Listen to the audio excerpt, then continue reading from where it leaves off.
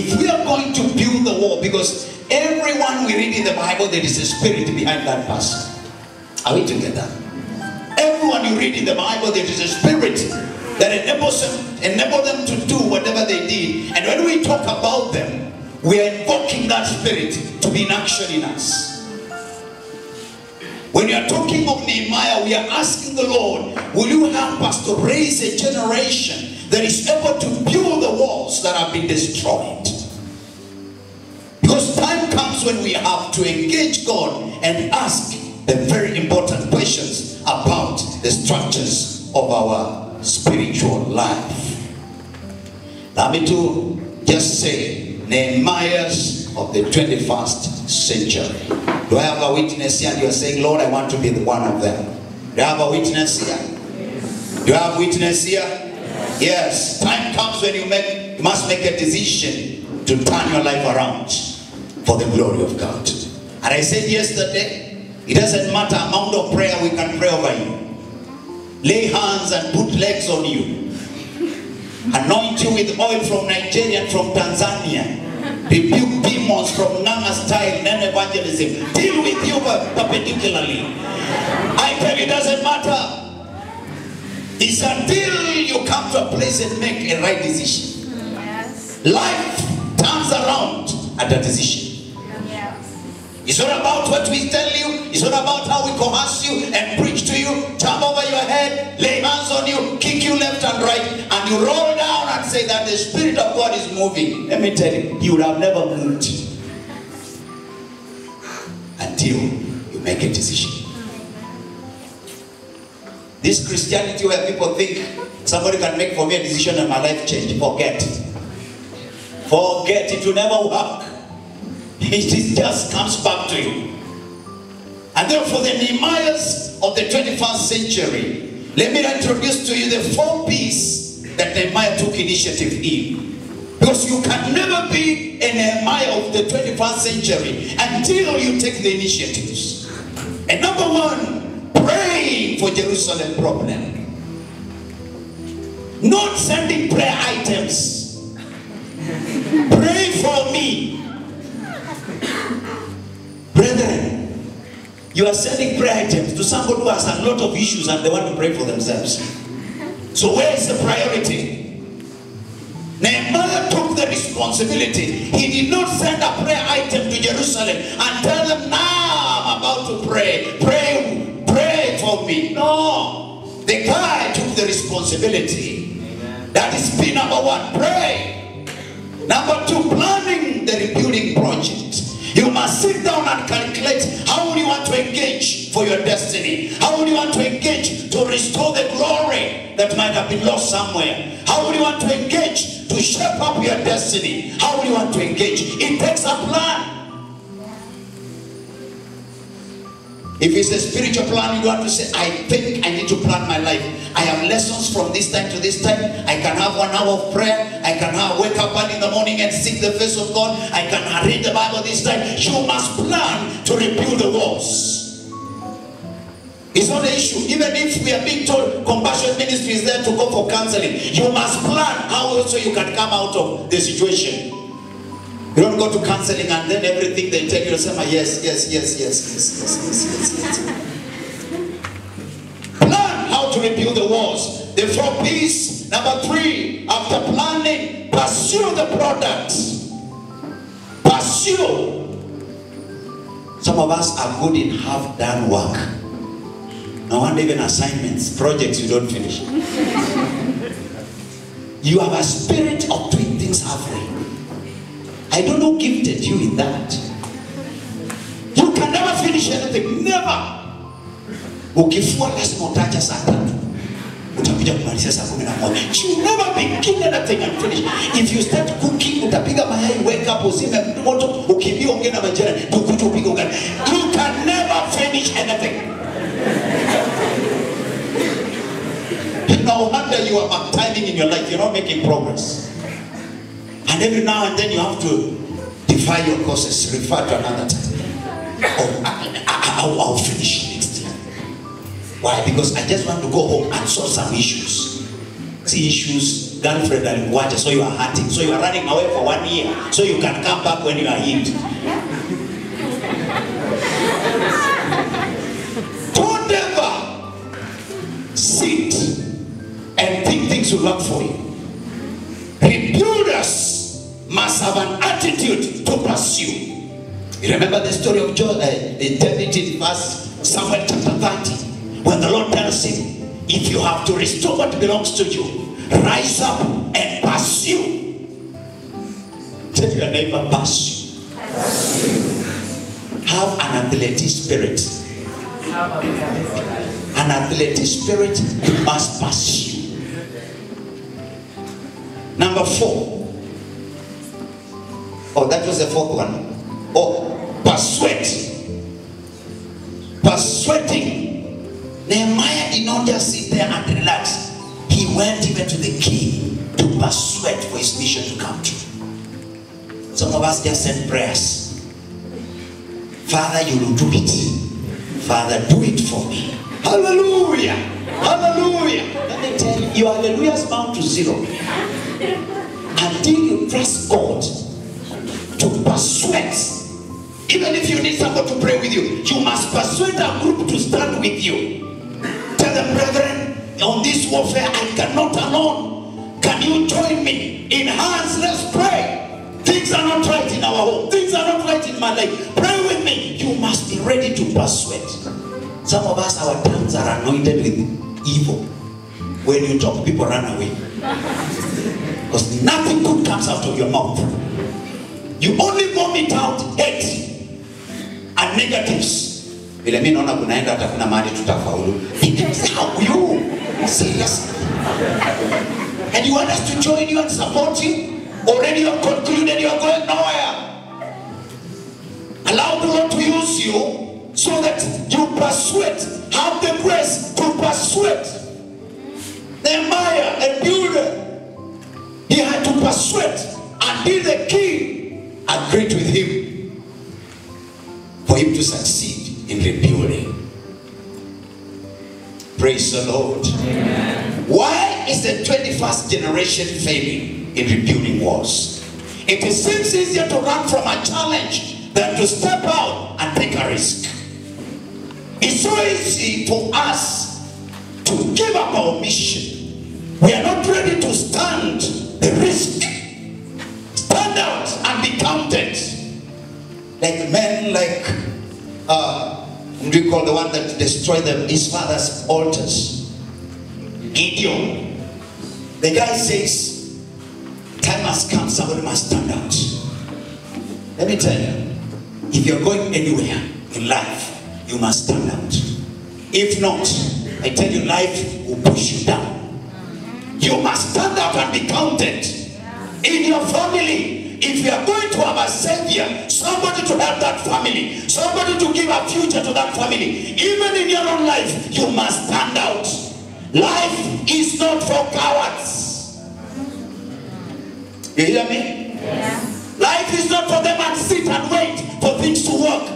I challenge you, rise up to be counted in this life. If not, life will render you useless. With even your academics, you just become useless.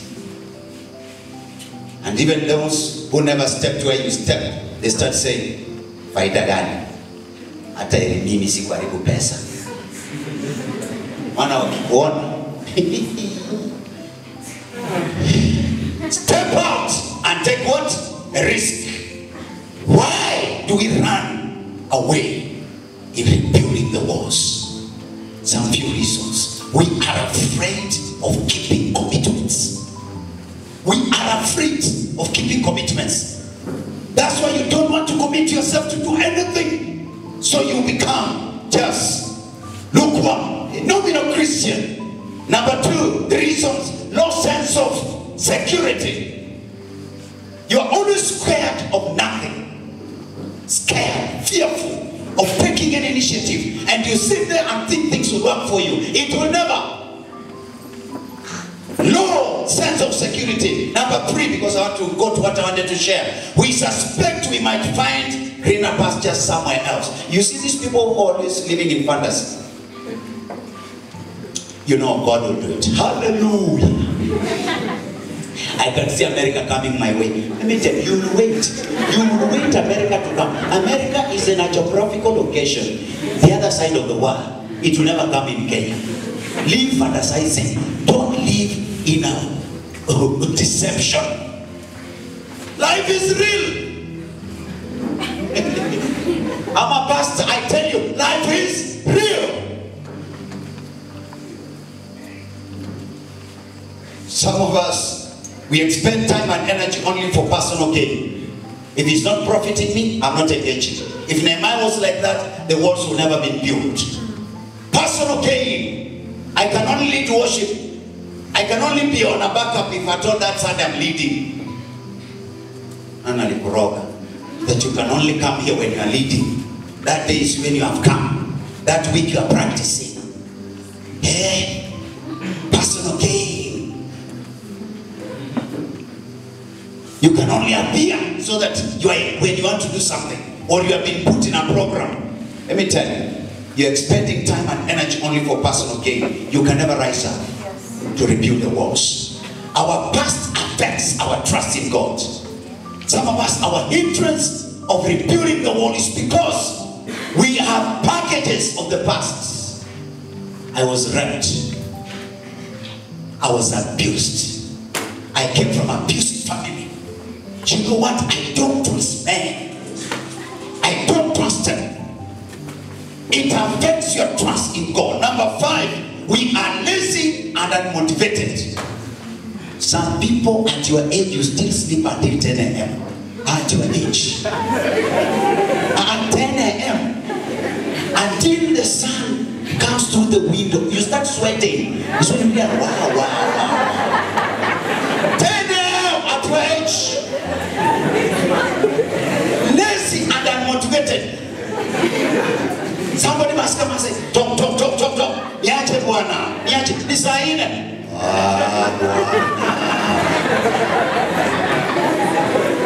We are talking of age 18 to 24 behaving like grandfathers of 85 and 90. And these are the guys who we are saying we are banging on. They will develop, they will help us, this country. Forget, you can never rebuild the wall if you are lazy and unmotivated in life. Lazy people can never rebuild any walls. Ask your neighbor, what time do you wake up?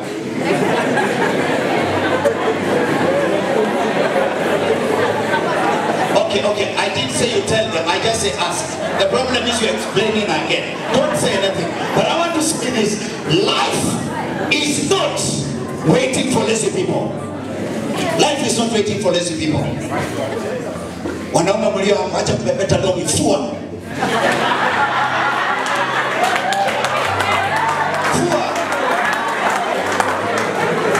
Life has nothing for lazy people. And my guys hear me. Let no man come to you. Na long enough one in anakuproposia. That is a fake guy. If he cannot be smart now, what about in marriage and he has married you? He will be marrying a maid to wash. Okay, ndani anakutolea na masema nimeacha kwa basin. That's the work you'll be doing. Lazy and unmotivated, they can never rise up to rebuild the walls. 6, we fear the risk of being rejected. The people who feel like, does it mean what wataona najifanya? Will people feel like nikirere? Let me tell you, it doesn't matter what they think about. If I've seen what God wants me to do, I'll go for it. Because my destiny is not in in man's heart. My destiny is in God. And He's in me. Ongea utalala. But I'll seek my God. Why? What you tell me is secondary. What God has told me is primary.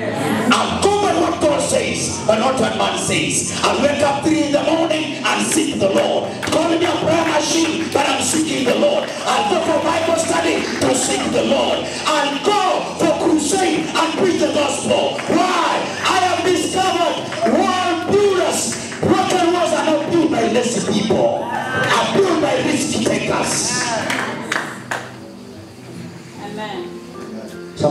waiting that when I finish masomo nitakuwa very serious.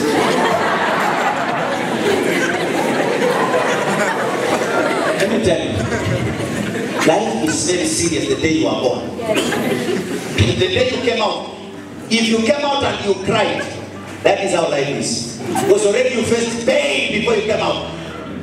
And if you don't cry, what do they do? Cry! This is how life is. That is how serious life is. And I know every one of you cried because you came to face life. So don't be in deception.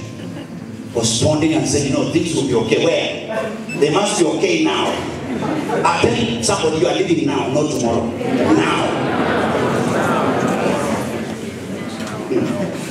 Another thing is, we don't want to lose our freedom. We have an area that we have developed, a certain freedom in our lives. We don't want anyone to encroach on that freedom. We want to live in that freedom. And it's a deception because what you are calling freedom is bondage in itself. We fear being different from others. You must also be like others. Yeah, to be accepted. Lastly, we don't really know who we are. There are people who don't know who they are. That's why you can even, as a young man, because you are wondering, am I a man? Am I a woman? You don't know. And you can even go to a salon and plait your head. Because you don't know exactly who you are. You don't know. Ask the neighbor, do you know who you are?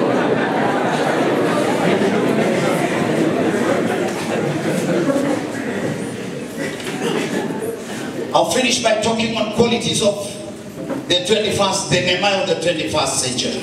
Qualities. Number one, they must know who they are. You must know who you are. Desire is the starting point of all achievement. Desire is the starting point of all achievement. What is the desire of your heart? Do you know who you are and what the Lord has called you to be? Seek to know what is my assignment in life. That is how you start rebuilding the walls. Seek to know what is my assignment in life. Number two, they push themselves to act. It's self-motivated. Life is self-motivated. Some of you want others to motivate us. Let me tell you, if you wait men to motivate you, they will take you into their own programs. Yes. Are we together? They will dictate you today, they will dictate you tomorrow, and they will steal your success from you and say, if it was not me, you would have never made it. If it was not me, where would you be today? You become a prisoner. And even some of us, people buy favors from us because we sought favors from them.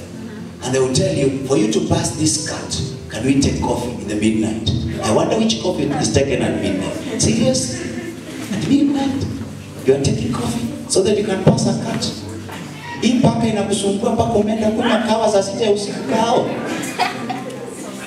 When you allow people to motivate you, let me tell you, they will take advantage over you.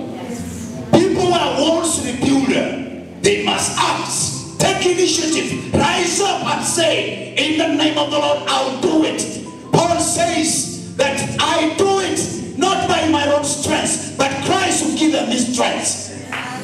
Whatever you do in the Lord, I tell you, glory goes back to him. God does not want to share his glory with somebody else. Seek the Lord and let the Lord receive the glory of what he has done in your life. At first, Nehemiah acted alone. There are times you have just to rise alone. Are we together? Don't force me to see what I'm not seeing. You know, there are people they must force you to see. Are you seeing? Are you feeling? It is only you in the initial stage of your life that you are supposed to rise up, and you are the only one who has seen what God has for you. Before you come to us, have you seen what God has for you? Nehemiah began alone before he went to other people. World builders, you must learn to act. Number 3, they they take more risks. They take more risks. Kuna watu hapa, fear is their gift. They cannot risk anything. With them, they always play fair game. They don't want to score any goal. They play, and hawataki kufunga bao kokote, kuwe kwa shetani, kuwe kwa Mungu, wako tu. Let me tell you, risk takers step into their lives, walk into their destiny. If you're not a risk taker, you are going nowhere. Kuna wengine, mtu ni msanii lakini hawezi anza kuimba, anaimba za wengine. They are not risk takers. Risk takers, you can even record your own sound and go out and say, you know what, I've produced a CD. Can you listen to it? Then your phone. Risk takers step into their destiny. If you're not a risk taker, forget about life. Even, unajua wengine wanataka kuwa pastor, sababu ya pastor si risk taker. Kusema tu shetani toka. Shindwe risk. Wenye mlikuja hapa na matuta, ana risk. They don't want to risk anything.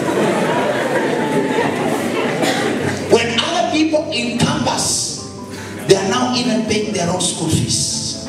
They are risk takers. They came to campus, they discovered there is need. Some of them even plating people, other girls in the hostels, making money. Some of us, every evening phone call. Daddy. My phone is almost going, the battery is almost done.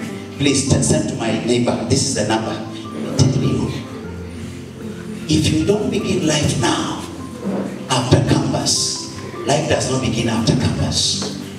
You will be miserable. Amen. Oh, hallelujah. You will be miserable. I challenge you in the name of the Lord. Whatever God has put in you, rise up and risk. Do something that somebody else has never done. Hallelujah. There was a young man in our secondary school.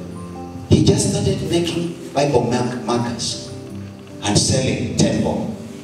Saturday akona mkate anakula. Na wale wengine ni kumfuata tu, wanashughulikia.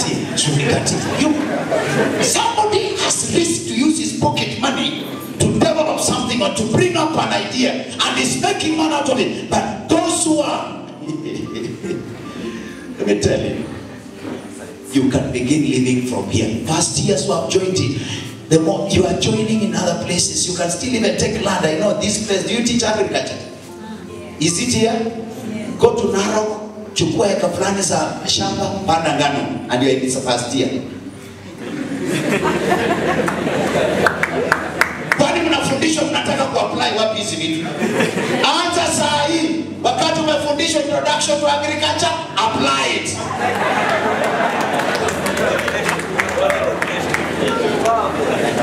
Take risk. You cannot rebuild your economic status by sitting and crying and binding the spirit of poverty. Poverty arrest. Poverty I bind you. Poverty I take authority over you. I bind you. I throw you to Mwembe. Let me tell you, it will never go. The way out of your situation, you must be ready to risk. Praise the Lord. Nehemiah took some major risks as he got permission to go get wood and to survey the job. Number 4, they make more mistakes. Rebuilders make mistakes. The problem we have with Christians, they don't want to make any mistake. They want to have a clean page. Let me tell you, life has a way of also painting you on a wrong side. Yeah. Anything. Mr. Nani shida na watu. Have you ever met those people? Sina issues na watu mimi. Uniache. Mimi vile nilikuja hii campus, mwache tena nirudi hivyo. Uniache. Life, you make mistakes. Sometimes you want to be a preacher and you are given up As you are given opportunity, say, after me, share lunch hour. I'm a share morning glory. Take it. Tell them you have given me. It's not by might, not by power. Itahubiri. Chukua, enda tafuta uso wa Mungu. Ambia Mungu nipe maandiko. Kuja nayo, fungua Biblia. Utafanya makosa 2-3. Lakini kesho itaendelea kuwa bora. Are we together? Yes. Even if you speak some Bibles, quotes that are not there, the Bible says God helps those who help themselves. Endelea. We're encouraging you. You must make mistakes to get where you want to go. If you are going to rebuild the walls of your life, you must learn to make mistakes. Are we together? Those who have been given leadership, think out of the box. Think out of the box. You have not been given leadership to come and continue with the mistakes wengine walikuwa wanafanya. No, you must jump out of that and do something unique for the glory of God. What will you be remembered for? Yes. Nehemiah wasn't afraid to mobilize men who aren't even professionals, contractors, or soldiers to build and fight. Those are mistakes. How do you get people who are not contractors and tell them we want to build walls? And even they are not traders and army. And you tell them now we must fight. That is risk and that is mistake. Oh, praise the Lord. Amen. They go with their gifts. What gift do you have? Let me tell you. Continuing to sit on that seat and doing nothing is just like killing your own destiny. You are in Christian Union, this is the 4th year. You have never led anything. Even a prayer. When they give you right now this microphone to pray, you start sweating.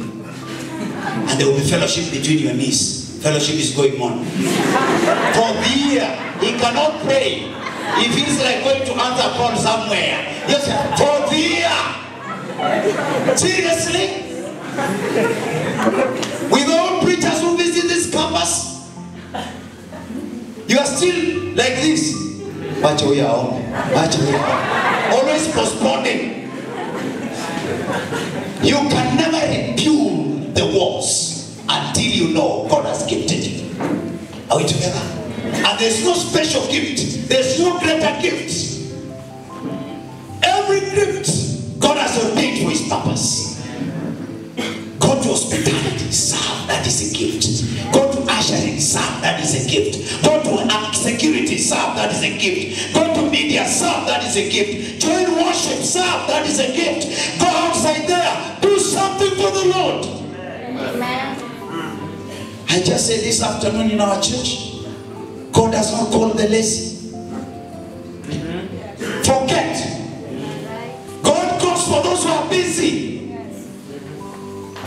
Even when Jesus was looking for fishers of men, he did not go on the street and say, all those people are idle, come. The Bible is very clear.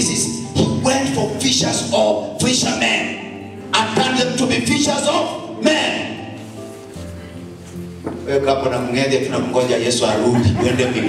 You'll be surprised, there will be no heaven for you. Why? Because you did zero. Ask your neighbor.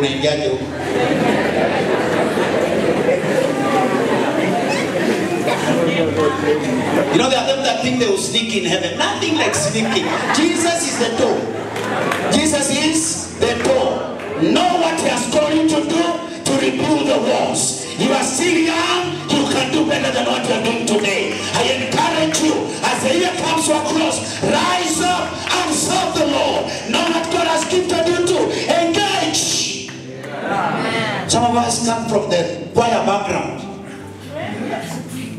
Kuja kwa pastor mwambie, si tunataka kuanza choir na robes. Tunavaa robes on Sunday.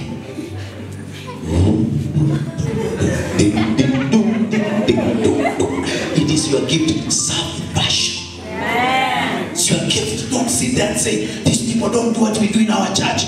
This church is not specifically for denomination. It is for all of us. If you are here and you come from a Catholic background, ingia choir. Uninyunyizie maji. Uninyunyizie. Kwaya inaingia watu wanasimama. Uninyunyizie maji. Serve the Lord. The builders must connect with God in the place of service. If you're not serving the Lord, you you are not a rebuilder. Serve the Lord. Serve the Lord. Yeah. Don't sit there and kuangalia kama wengine waliitia wewe. Every Sunday is you to receive. You're always on the receiving end. And you're so critical. By the way, those people are very critical in church. Those people are gifted. Only that they don't know they have been gifted in that area.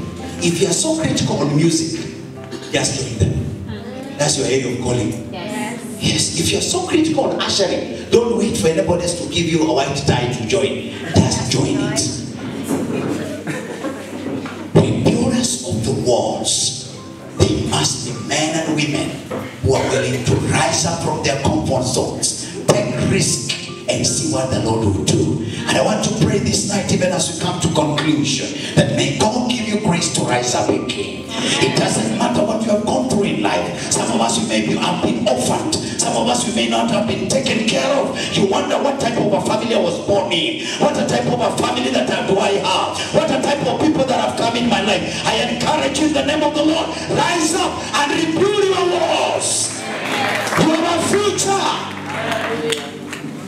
By the way, you are so privileged. God has opened a door. You are in a campus. That is already a sign of greatness.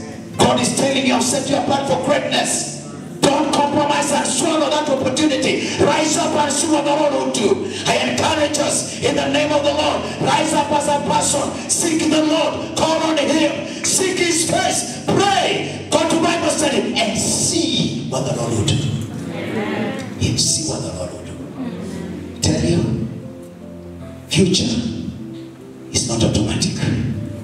Future is a process. You must engage. You must engage. Rise up and be a Nehemiah of the 21st century. How do you come to a campus like this and we are here and we see all morals decay in the campus? All of us come and sometimes we are fearful of devil worshippers. Even right now there is a street you don't walk. There's inside here. And when you walk, unapita na tongues because you know devil worshiping is there. Tumepita leo, Mungu ametuokoa. Remember this, God has assigned you to build the morals of this institution with devil worship, with no devil worship. Whatever God has ordained us for this particular institution, we are rising up to the challenge to rebuild the morals of this university. I challenge you. Go even to the VC himself. Yeah. Wengine mnatoka hapa bila kusalamia VC. Mnamwona tu kwa video. Let me tell you. To rebuild walls, you must be ready to challenge authority. Are we together? You must be ready to rise up and say, Mr. VC, we need an appointment with you. Yeah. Are you hearing me? Yeah. We need an appointment with you. Who are you? We are men and women of God on this campus. Amen. I may seem to be like a student, but I'm not a student. I'm talking out as the one sent of the Lord. And we have a message of the Lord to you. We shall no longer we shall not continue sponsoring our own programs. From today, hear me, Mr. VC, you must learn to give to the Lord. Put in your budget. Tabia kuuza mandazi to do the mission. But we rebuilders of the world. Do you remember I said they must be risk takers? Go to them. Tell them we need a meeting with you.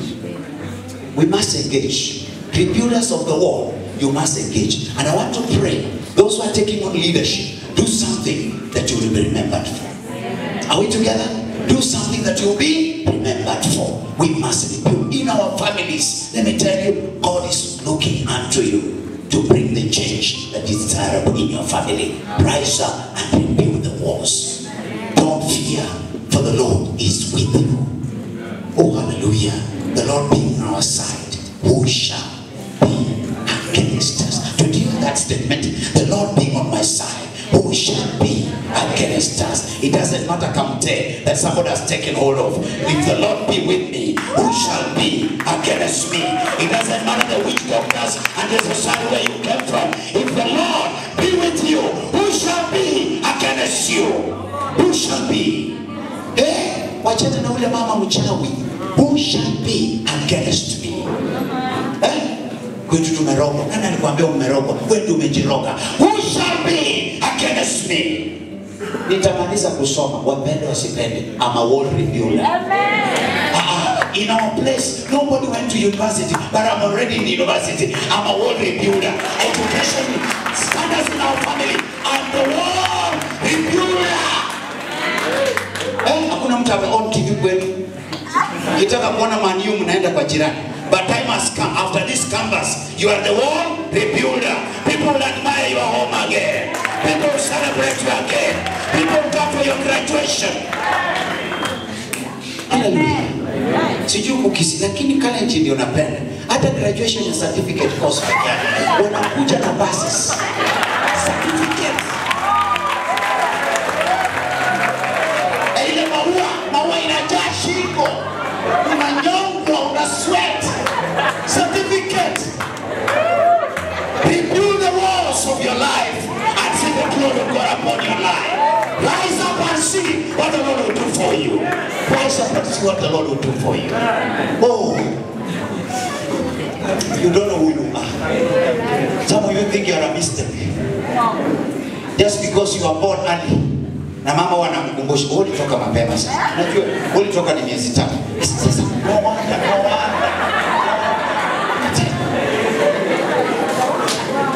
Rise up. Have the Nehemiah spirit. And go for what God has ordained for you. Go for it. Go for it. By the way, if you purpose, those who are joining first year, wacha na wale fourth year wameshaamua. Kuna yule ashaamua mimi ni second class. Washaamua wacha na.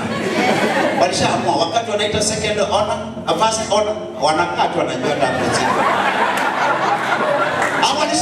Walishaamua. Jamaa alishasema mimi ndio ngoja uko patani. Ngoja wafike hapo ndio.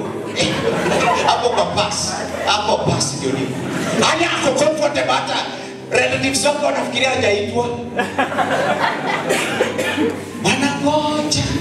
Wanangoja mpaka wanaenda kununua ice cream kule nje. Wakirudi imefika 900. 1001. Nitawenda.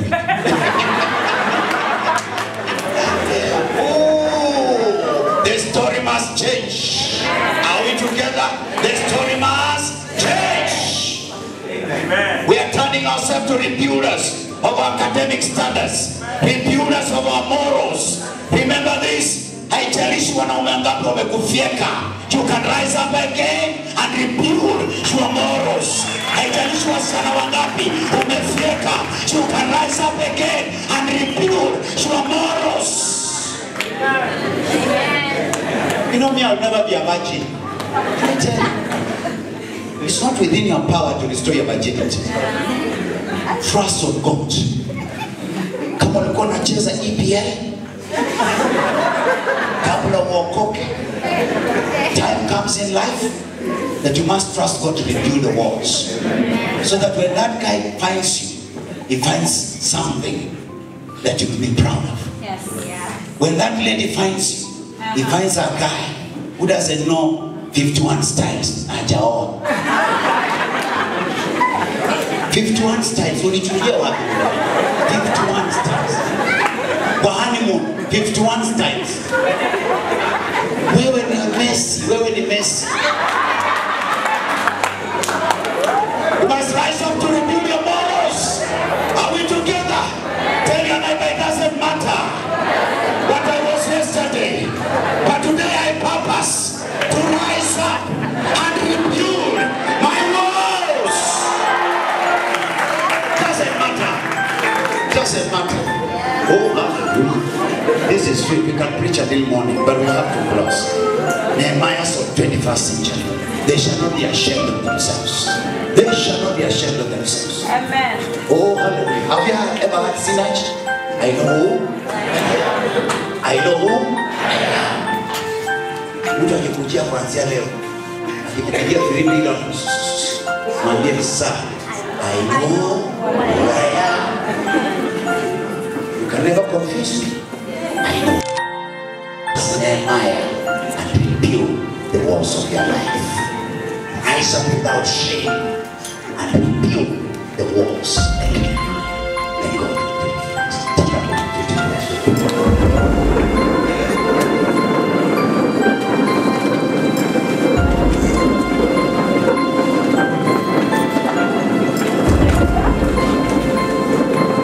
In the name of Jesus. I don't know about you, but this one touches even my life.